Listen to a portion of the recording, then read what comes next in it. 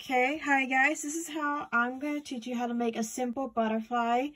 So this is going to be an easy hack for everybody, and there's also a bonus feature when you're actually making your butterfly. So basically, get a piece of paper, okay, fold it, basically it. So make sure to fold right here, so the little body is right here in the center, and then draw your butterfly pattern or design, whatever you want to call it. So I'm going to work on this, and then I'll come back to the next step.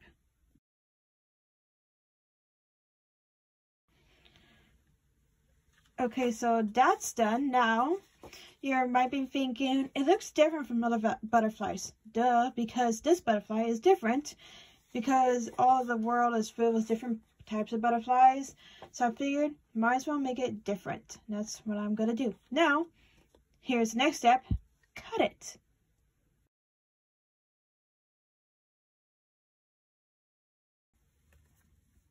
Ta-da! Now my butterfly's been cut. Now we'll open it. So this is what it looks like when you open it. Smooth out the head. So this is not bad. I like it. Now here's the easy hack one. So this is gonna cost not costing you anything because it's free. Is that people will just trace it now and just do the mirror effect, but this is my version of how you do it. Especially if you want to get it perfect, you fold it back again like that, and what you're gonna do is cut up everything.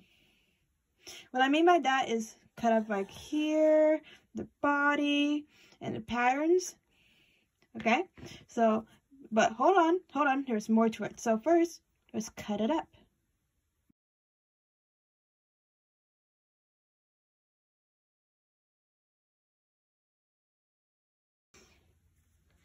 Okay, so I cut it up. You're wondering why I didn't cut this one, but this one is saved for later.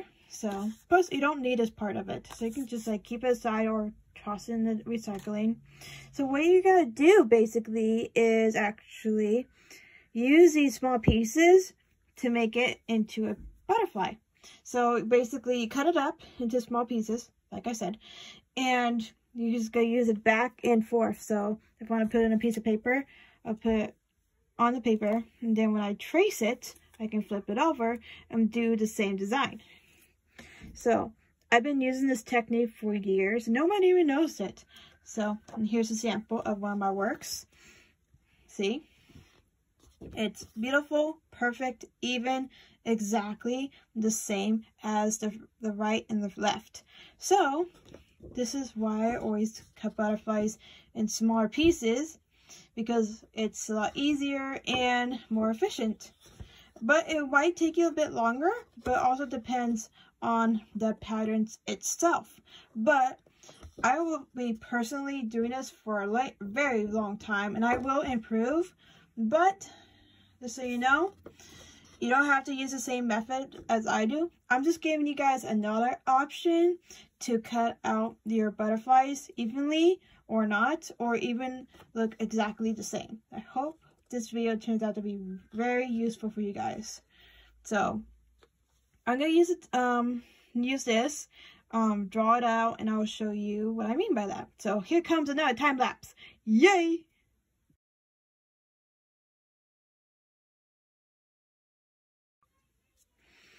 And don't forget to use the other half of your butterfly wing, line it up, and use that to trace your butterfly. So you know where it is and where exactly where the patterns, the indoor patterns, will be at. So I'm gonna trace it around here.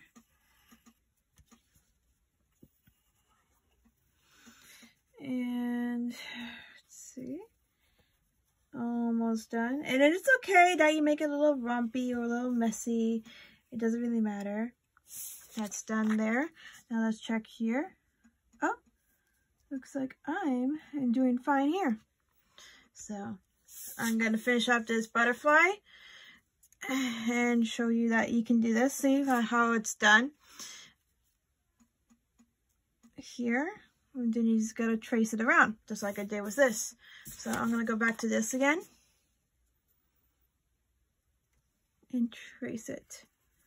So you know where the border is, the whole outline of the whole butterfly wing. And sometimes when you're drawing your butterfly, you can like change your mind at the last minute, so you know, what if I add an extra detail here or there? What if I make the wings a bit smaller? It's okay, really, because it's not perfect. Not every butterfly wing is perfect out in the world. I mean, there is hybrid butterflies, but they're just as beautiful. So I'm gonna do this. Finish this up right here. There we go. Now let's continue with the time lapse. So that's what it looks like.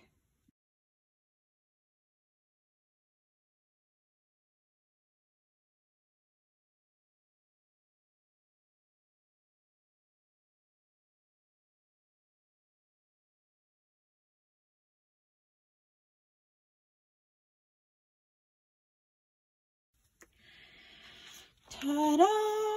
See how nice it looks? It looks pretty even. It looks pretty great. Personally, I think this is one of my best butterflies I've done. No offense to this little guy, but I think this is really great. So remember, you can do like anything you want with a butterfly.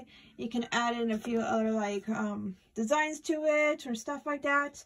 But this is something that I do. I hope this lesson teach you a new thing about drawing butterflies.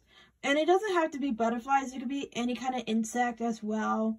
It is really effective and a good way to get the whole how would you call it,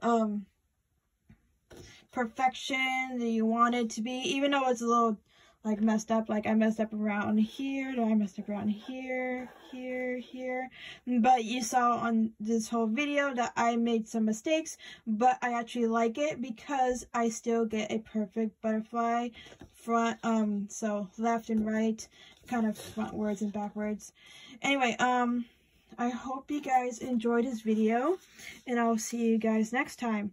So if you want to see this, what it looks like fully completed, that will be on my Instagram, maybe, and probably on my Art and Evo app, which you can also download on your iPad or Apple device for free. So I'll see you guys next time.